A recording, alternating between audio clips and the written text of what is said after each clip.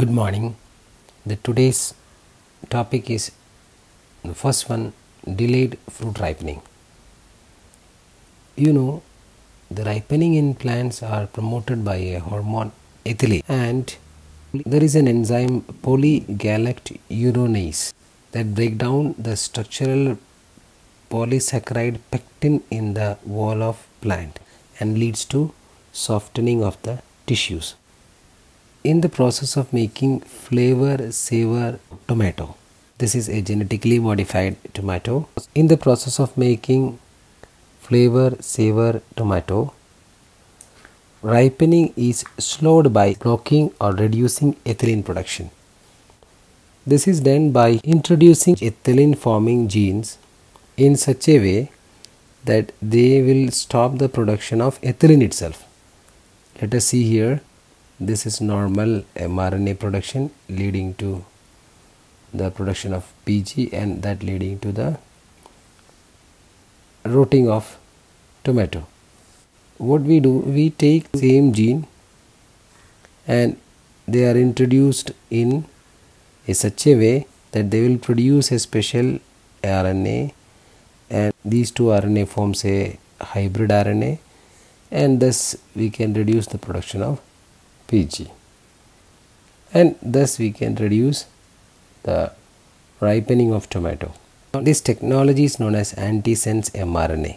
Antisense mRNA are produced by introducing genes after rotating 180 degree. Suppose this is a gene for production of a particular protein. This gene is introduced in the same genome by rotating 180 degree. What will happen? Normal gene होगा, उसके साथ साथ the other gene होगा, same gene की copy होगा, which is rotated 180 degree.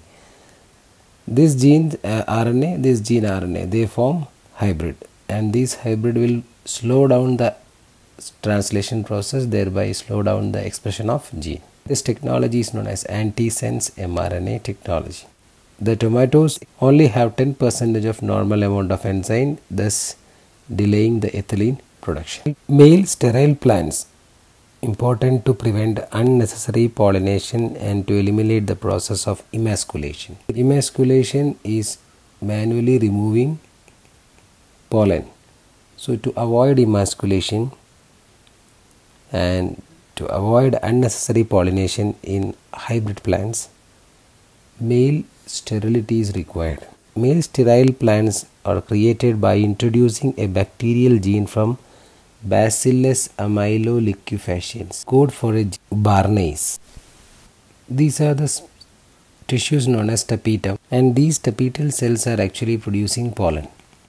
If we introduce the Barnase gene along with a promoter, tapetal specific promoter TA29, and that plant tapetal cells will get destroyed, or the tapetal cells will not get matured, and thus we can stop the production of pollen.